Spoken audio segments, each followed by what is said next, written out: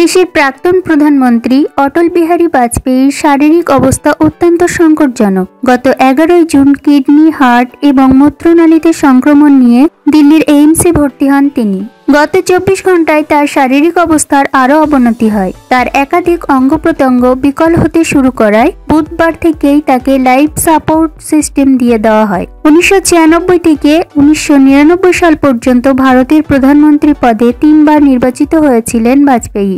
এরপর 1999 থেকে 2004 সাল পর্যন্ত প্রথম অকংগ্রেসি প্রধানমন্ত্রী হিসেবে 5 বছর পূর্ণ করেন। তার অবস্থা সংকটজনক শুনেই বুধবার সন্ধ্যায় এইমসে যান প্রধানমন্ত্রী নরেন্দ্র মোদী। তারপর বৃহস্পতিবারও হাসপাতালে যান তিনি।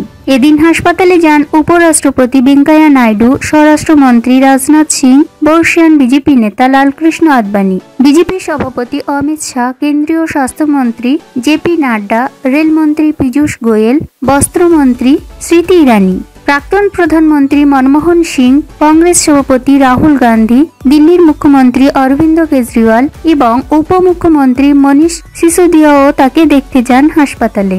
পশ্চিমবঙ্গের মুখ্যমন্ত্রী মমতা ব্যানার্জিও দুপুরের বিমানে দিল্লি যান বাজপেয়ীকে দেখতে।